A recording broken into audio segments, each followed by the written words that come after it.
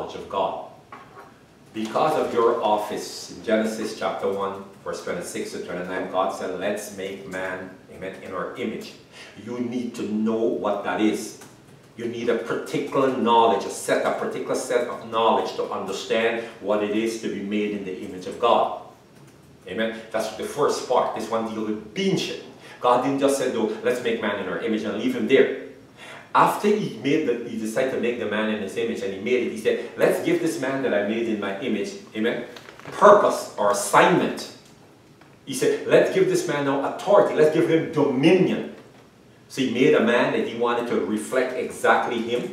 And then he made this man, he said, I want this man to have authority and power. So let's give this man dominion. So you need to understand what is dominion, what is power. And you need the knowledge or the know-how that allows you to understand, amen, what that is. Not kind of, you absolutely need to understand and say what it is to be made in the image, what it is to have dominion. That word dominion can mean dominate. Dominate. He said, let's give him dominance. And then the last part of the depiction he said, he was very specific. God is very specific. He said, I wanted to have dominion in some particular place. He said, over the earth. He said, over the earth, I wanted to dominate the earth. And in the air, I wanted to dominate the air, the water, and the things in it. Except he didn't put human beings. You're not allowed to dominate another human being. If you get some time, read the verse. He said the water and the things coming out of the water, the creeping things, and the things in the air that fly, and the things that on the land. The only thing you are not allowed to dominate was each other. Those are not part of the equation. So there was to be your image, and you need to have knowledge that show you not kind of what your mother say, or your community, or your culture. No, what did God say my image is like? He said, made in my image. What does my image mean? To know this, you need to know God. You cannot know God image if you don't know God, as you'll see. I'll show you in the scripture. Amen. And you cannot understand dominion if you don't understand the knowledge or how it's set up or how it works. And then the last thing you need to understand, jurisdiction. I live in Toronto, Canada. And if a police officer or you know, have jurisdiction, let's say in Dome or Toronto, and he was to go to Montreal, his authority doesn't work in Montreal. It only works within the jurisdiction that he was assigned to, that he was qualified to be in. Your dominion do have limitation. It's only good on the earth and the spectrum or the range that he put in the water and the air and so forth. Not in heaven. That is not the first part of it. Amen. Only your kingdomship give you authority in the heaven perspective. That's a different component. Christians have this one. But you got the basic one that was given, I'm speaking here to all humanity, not just the church. You are given dominion over the earth and the water and the air. You need to have knowledge, and we were quite clear. Not kind of understand that process. So we're going to talk about that. And not just, there's one thing to know something, there's another thing to retain it, and then to use it. When God will tell Adam, amen, I want you to guard it, and I want you to keep it, and then I want you to use it, I want you to tend it. Tend it like stoking a fire. I need to engage with it. It's like the old saying, or the normal saying, if you don't use it, you lose it, or anything that doesn't get used, it just stops working, seize up. So whether it's your beingship, whether it's your authority, or the area, the sphere where you're working on, you need to use it. It's normally what makes us stop retaining it or lost it. You don't use it often enough. You don't walk in the image often enough. You don't walk in authority often enough. And you don't operate over the space you're supposed to, or the environment or the area you're supposed to operate effectively or consistently. You need to do it. God himself will evaluate you. And if you're going to be sharp, you need to operate. Anyway, I want to do a quick little recap from what we talked about last week. I jumped straight into the word. Let's continue this message. I'm looking to finish it up this week or next week. We had looked at Romans chapter 1, and I'll just read one verse, verse 28. And I'm reading here from the NIV. And the Lord said, furthermore, since they did not think it's worthwhile to retain the knowledge of God, he gave them over to a depraved mind, a dysfunctional mind, to do, amen, what ought to not to be done. There's some things you're not supposed to do because it erodes or work against the image, your identity. There are something, if you keep doing it, it will work against your very identity. There are some things that are not to be done because it works directly against your authority, your delegated authority that was delegated upon you. It undermines it, it weakens it. You understand this? There are some things the Bible said, because they didn't think it was worthwhile retaining the knowledge of God, he said, okay, I'm going to give you a mind, you see, that you're trying to push you, that will make you work against your own infrastructure. Against your own infrastructure. There's some things you're not supposed to be doing because it works against your jurisdiction. Now when you try to exercise authority in that area, it won't recognize you. And this is what a depraved mind. It's like a collapsed mind. A mind that doesn't understand how it should work. It's a mind that's lacking certain things, certain essence, certain essential. And God said, because they didn't think it was worthwhile to retain me and retain the knowledge I give them, their minds start to collapse. It doesn't function the way how it should. Wholesome. Knowing the things it ought to be doing. It started doing things, amen, contrary to their own position, their own office, their own environment. Hence the world we're living in. The Bible said they did not think it was worthwhile, amen, to retain the knowledge of God. Later on, as you'll see, he said, as a result, they start to hurt their own what? Body. He said, as a result, they start to injure their own self in this process as they start to operate in this way.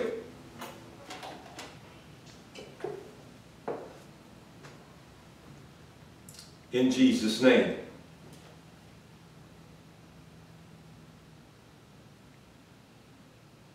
I want to show you a verse.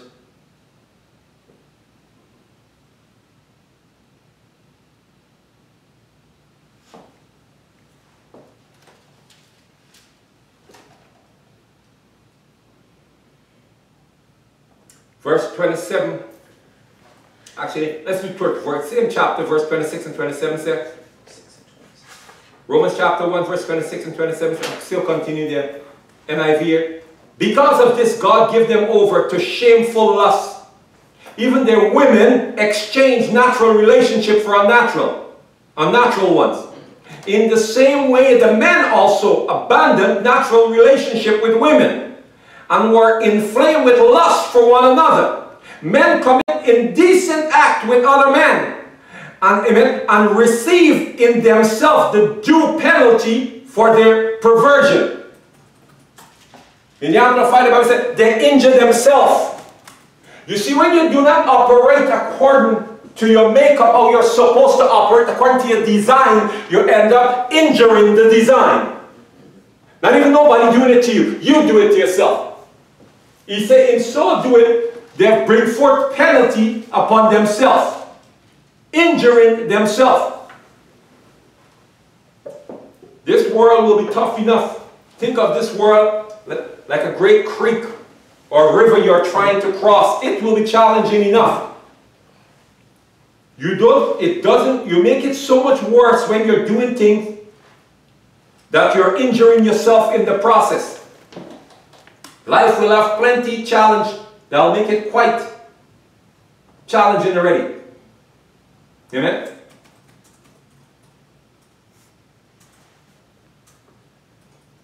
It will have plenty challenge that you don't need to look for ways to injure yourself. You'll be enough mess up you will make naturally that'll mess things up. But when we fail to retain the knowledge of God, you'll find this will be your story. This will be your testimony. I do things contrary to my makeup, my image. I don't know who I am. I'm lost. I weaken my own position of beingship. I'm talking here. I do things contrary to my authority. As a result, I can't use it when I want to or in the way that I need to use it. I do things against my own environment. The Bible says, by your own hands, you're the one taking your environment apart. That injures my environment. And the unfortunate thing for humanity, while you are doing all that to yourself, you have, amen, an extraordinary enemy trying to take you out at the same time. You just help him with this process. All you just do when you weaken yourself, amen, you just make it a little easier. You make it a little easier for His work to be done. May God have mercy. So we had looked at that in Romans when we look at chapter 1, verse 28 to 21. They did not retain the knowledge of God and the danger of that.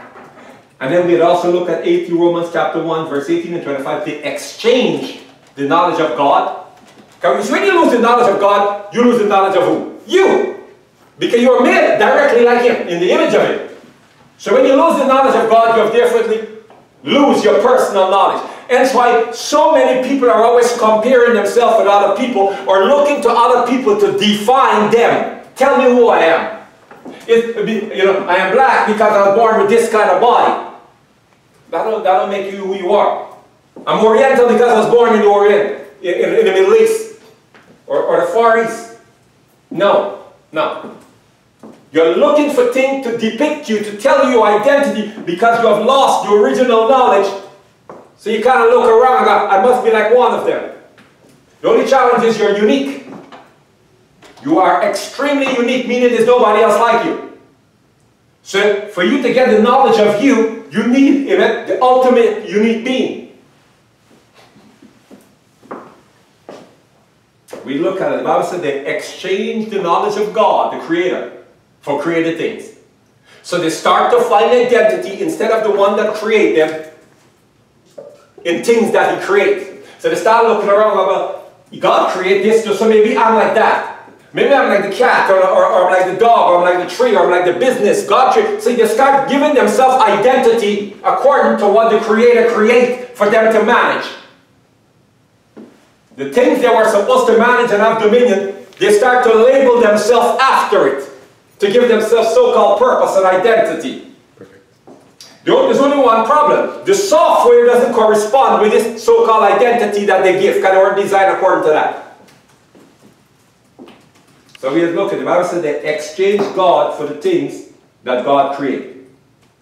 And then we look at Acts chapter 28, 26 and 27. As a result, he said, they have eyes that always see and they're always looking, but the eyes can't put it in context. It doesn't see. And they have ears and they're always hearing, but it doesn't have context. They can't tell what they're hearing. And he said they have a heart that always feels, but they can't perceive. Should I believe in this? Should I believe that I'm like the tiger? Should I believe I'm a businessman? Should I believe I'm a mom or I'm a school teacher, or I'm a father or a bishop? Should I believe? So they have a heart that doesn't know how to perceive what to believe.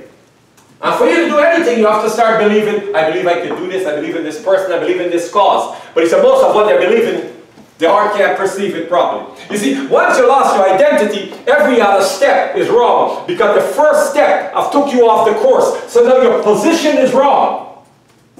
So therefore you're using your authority wrong, in the wrong place.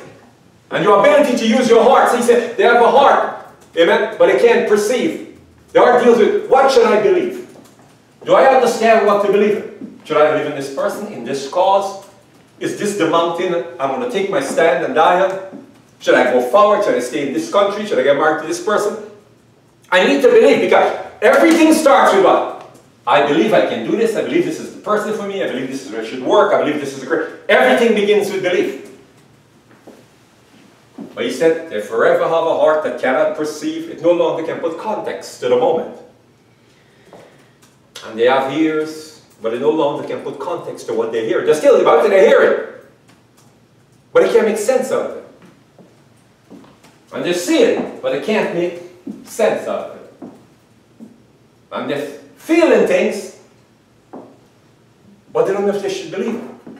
So he says, as a result, when we look at Isaiah of all this confusion and mixing of the process and injuring themselves, in Isaiah 5, 20 to 22, he said they start calling darkness what? Light. And they start calling good evil. Their whole process becomes mixed up. But this all originates from what? Wrong identity.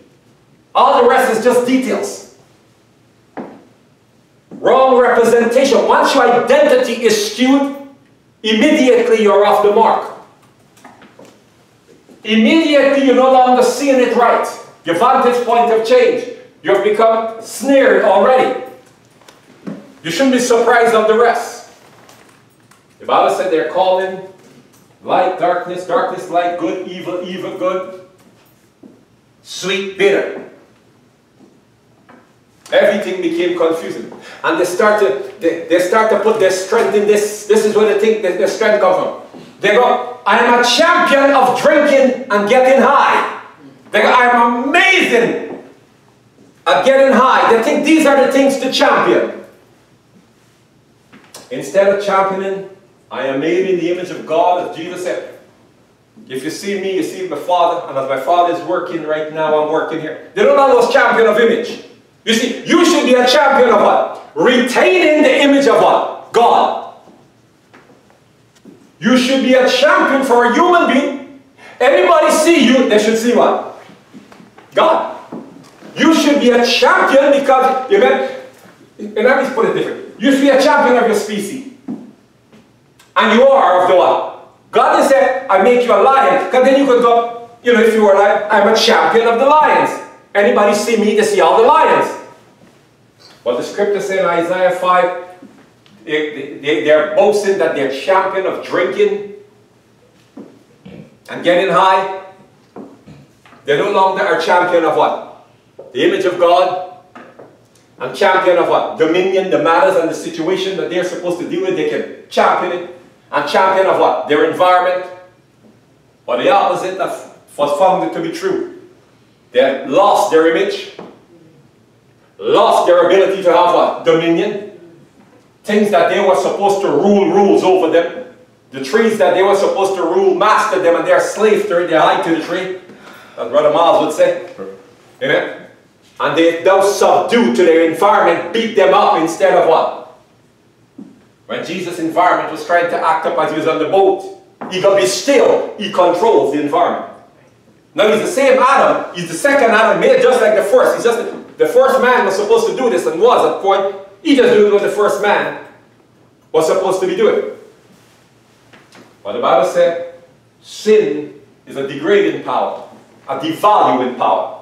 Once sin gets into man, it neutralizes, devalue, like erase, efface his image. Efface his authority or authority. Efface their ability to control their environment. Man lost his way, lost his power, lost how to interface properly and interact with his environment. Thousands and thousands of years. Hence we thank God for Jesus. For the unchurched, if you ever wonder why Jesus came and reconciled everything. In essence, reset man into the position. Your Christians say they're born again. What does that mean? They are let me rephrase that. They're regenerated and learn how to become reacquainted with their identity, who they are, and their God. First of all, they have to be reacquainted with their God, to become reacquainted with their ability, who they are, and then how to operate in their authority, and how to dominate in the sphere or the area they're supposed to. This is where we stopped last week. We stopped with man lost and confused. Somebody said, well, why do I need to know Jesus? Why do I need to know Jesus? Let's take a look at that. Before I get a little deeper in the words, let's spend a few minutes seeing why do I want to know God. Go to the book of Hebrews chapter 1. The book of Hebrews chapter 1.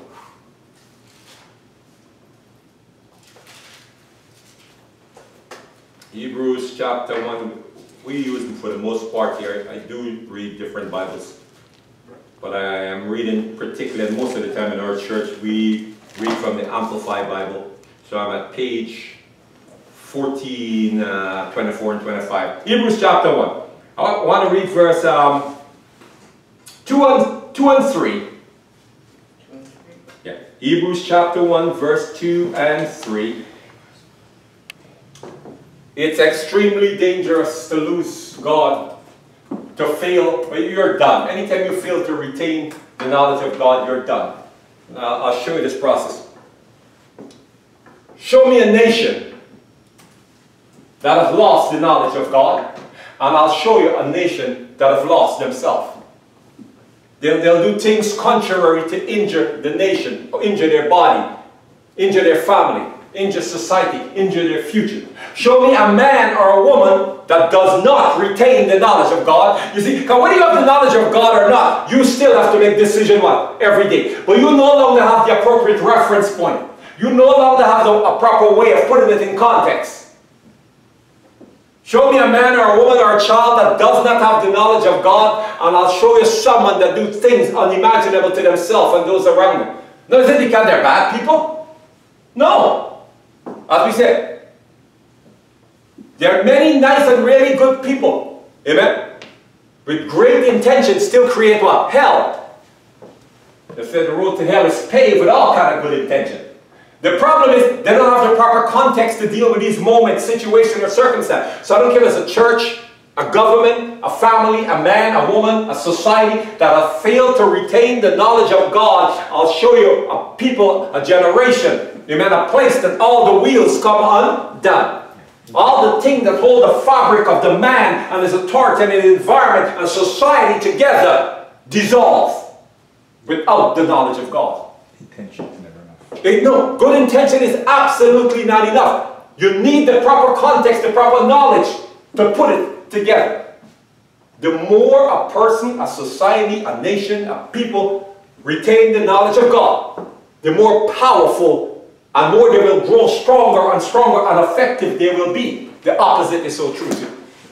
The more a people, a society, a nation, an individual lose the knowledge of God, just watch what happens. I watch over this sometime now more and more we're taking the knowledge of God out of school, out of this. It terrifies me because I know what comes next. Just look at history. Show me a people, a time, a generation without the knowledge of God. And I'll show you a people out of control. They're just spinning. Spinning. Not because they're bad. Because they no longer have a center, equilibrium. They no longer have something to pair it up against. Amen? Let's see why we need to know God. In Hebrews chapter 1 verse 2 said, but in the last days, now how do we know it's the last days? You'll find it very soon. But in the last, amen, but in the last of these days, He has spoken to us, amen, in the person, because God was talking to people long before, through prophets, amen, through the person, amen, of a son whom he appointed heir and lawful owner of all things. So how do we know in the last days? Because Jesus is beginning to speak to us. Since He came, He was speaking, and through His Holy Spirit, He keeps speaking to us. This is what, amen, activate that we know we are in the last days. When He wasn't speaking before, amen, it was not time yet of what? The last days. But the last days become activated once Jesus began to what? Manifest it. Once He starts to manifest, we know we are in the last days. Amen? And He's appointed here a lawful owner of what? Is it of some things? The Bible says of what? All things. Also, amen, by and through whom He created the worlds, not just the world. I know we live in one world and we think that's all there is. Amen. He created the what? Worlds. You notice the plural there? The worlds. Amen. And the reaches. It went on to say, and the reaches of space. Amen. And the ages of time. Amen. He made, produce, build, operates, and arrange them in order. Jesus said, all the worlds I'm the one created. All the space that the world existed, I created. All the time zones and the different times of these worlds, I created.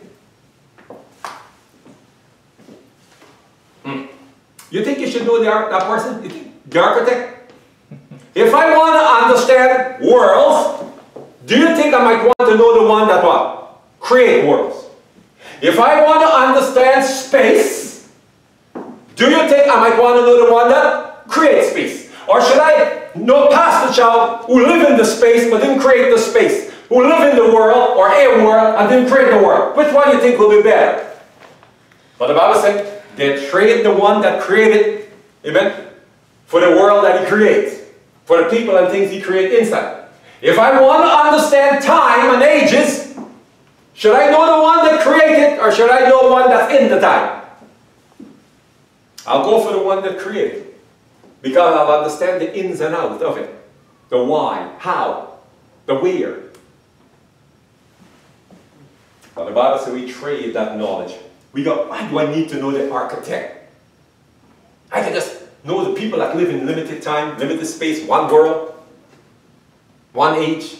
They'll give me, the short-sightedness will help me. I'll draw my identity from there. I'll draw my authority from there. I'll draw the environment I'm supposed to manage from there.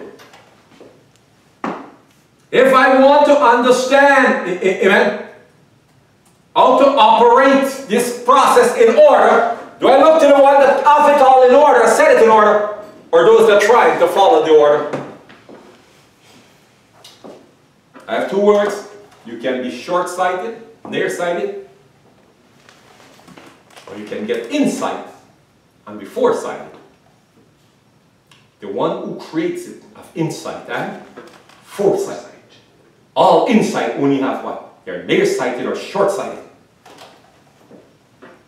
Simply because of vantage point. Verse 3 said, He is the sole expression of the glory of God. The light being, amen, the outreign, amen, or radiance of the divine. And he is the perfect imprint and the very image of God, nature, unfolding and maintaining and guiding and propelling the universe by His mighty word and power. God says it's Jesus' word and power that guiding all this world and time and space and keeping it all in order.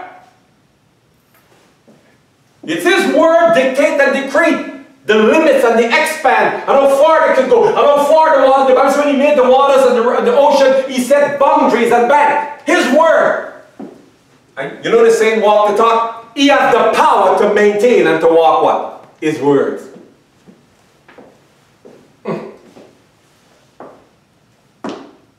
This is the perfect imprint of the very image of God's nature, unfolding, maintaining, guiding, and propelling the universe by His mighty word of power. When he had by offering Himself accomplished, amen, our cleansing of sin and riddance of guilt, He sat down at the right hand of the divine majesty on high. Amen. If you want to know, now I want to catch a couple subtlety here. When they depict Jesus, let's go back in verse 3. The Bible said, He is the sole expression of the glory of God, the light being, amen, the outreign or radiance of the divine. And He is the perfect, what? What's the word? Imprint. The perfect replica, imprint. You think He loses His image? It didn't say imperfect. You see, to operate as a God, you see, you can operate as what's called a fallen human being, which is what we've been doing for thousands and thousands of years. It means I am one that kind of represents, but I'm not the exact what? Imprint. This is what fallen one thing is. So that when people see us, they kind of go, well, I think He's the man and I think He's the God, I'm not quite sure what He is. And the reason is, you no longer is the perfect, or I'll say, the exact what? Imprint. But I said Jesus is the sole expression. He's the exact. This is why He tells Philip and them, if you see me, you see God. My image is exact. People sometimes go, man of God, why Jesus? I go, He's the exact replica of what I come from. So if I want to know exactly who I am, I need someone who has no modification. I need someone in the perfect representation, without change. Right. And this can give me the exact of what I'm supposed to what? Be. Perfect. I go, why Jesus? I need to know myself. I need to understand what I am. Perfect. And to do that, because of where I come from, I need the exact imprint to give me an exact depiction of what I am. Of what I am. Then as I look closer to Him, I realize by His word and power, He built the worlds and the space and time and age. I'm controlling it all. And I was given a micro of that macro, a smaller world. So if He's controlling how much word is that? All the world. You think He might be able to show me how to control my little world? My little Eden. Oh, can somebody walk with me today a little bit? Not even one page. Can somebody walk with me a little bit today? Is anybody willing to walk with me for it? Can I get some companion today? You see what I want? The Lord to control the maker of world, the macro of world. And it's a macro of world that control world by power and words. How do I use, you see, my little words and power to control my micro world? But we do. The Lord Jesus, He said, when I come, I found the opposite to be true.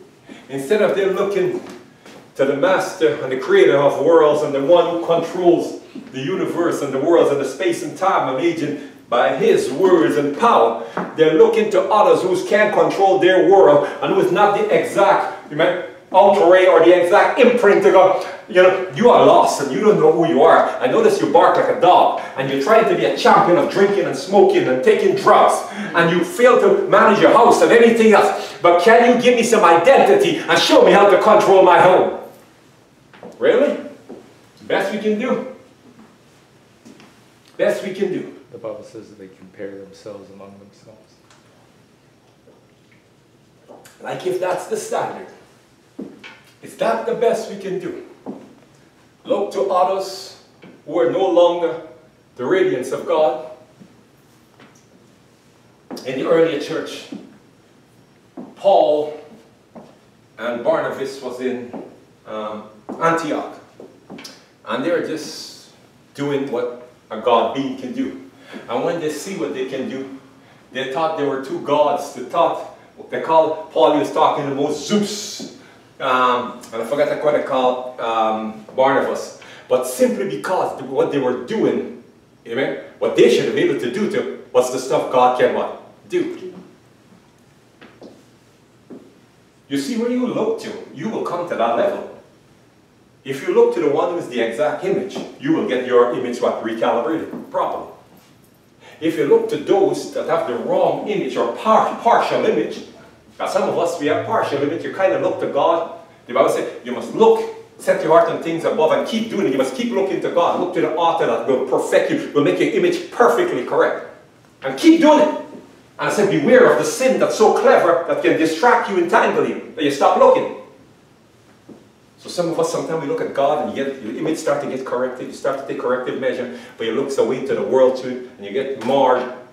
So you're not perfect in your image, your imprint. You see, we all give off an energy. As you said, the outer ray, we all give off an energy. So you might send out to your friends and family a little bit of God, but you send out a whole lot of crazy world too. And what we do carelessly, we look to these other people and things and go, I'm going to be like this. I'm going to be like Michael Jordan or whatsoever. We choose another, or I'll be like the bishop. I don't want to be like the bishop. I want to be like Jesus. I want to be like Jesus. I want to be like God. He's the exact replica. The Bible says when he walked, he traveled the earth. He did not sin. What kind of sin? He never lost his image. Not even once. He never lost the exact imprint. I believe is one of the reasons he always retained what? The power. You see, your image and your power to control your little world. You see, this is why God said, I told you when God in Genesis, God gave man specific area. He said, your power will only work in this area. Now Jesus' power scope is a whole different. He has worlds. Worlds. We have a particular area supposed to be your world. But one thing I know, if I am going to learn how to have the appropriate image, I need the one or the one with the exact image of where I came from. All that I am, he must be, not partial, all of it. If I'm going to get the full range of me. If I'm going to get Pastor Chow or the First Lady or any one of you to get to where I need you to have, amen, the proper view and behold the full image of that where you come from. So when you manifest yourself exactly in your potency, not partial, amen, comes out in its true sense.